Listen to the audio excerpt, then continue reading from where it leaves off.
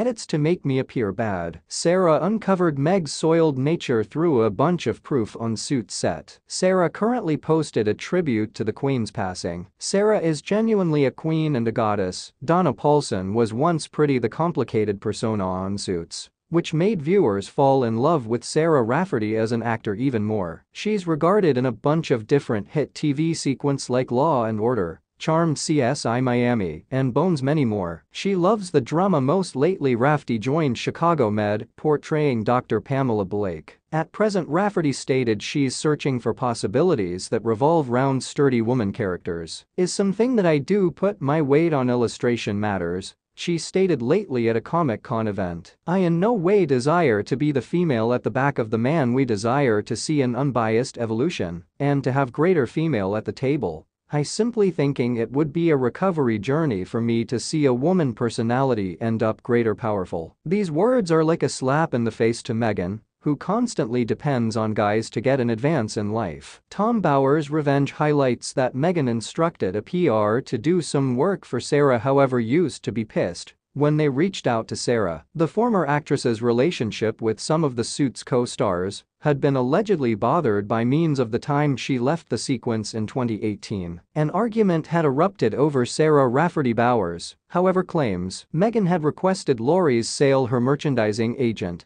to think about representing Rafferty for commercial endorsement contracts. The two met and Mobile used to be enthusiastic, listening to the information Meghan referred to as an accused sale of a war of interest. The alleged drama led to greater accusations of Meghan being manipulative, a criticism which several Suits actors shared, however, did no longer reveal the outsiders. In accordance to Bauer, Meghan geared up the pups in 2014 Leaders Girls in TV event, and Sarah did not convey her to the exhibit the following year. I suppose like Kate, she had a hassle with Sarah Rafferty being at the pinnacle of the Fitz cast and viewed her to be something of a rival. The truth that Sarah Rafferty is the most skilled, talented did not matter to Meghan. Sarah additionally had the best fashion on Suits. However, Sarah labored truly difficult to get to that point. These matters did not depend to Meghan, due to the fact she noticed as an obstruction to get on top of Meghan's. Blind envy is evident in her selfies with co-star Sarah Rafferty. Meghan has continually been the one that took terrible photographs of female co-workers, as evidenced by the terrible angles photographs aimed at Sarah. There are even snapshots of her openly photoshopping of waist to make it smaller, curving the door when taking photos with Sarah. Does she sense inferior to her co-stars that much? That picture op and unique made me squirm with embarrassment for her. She's truly increased the gown experience for the reason that she joined the royal family,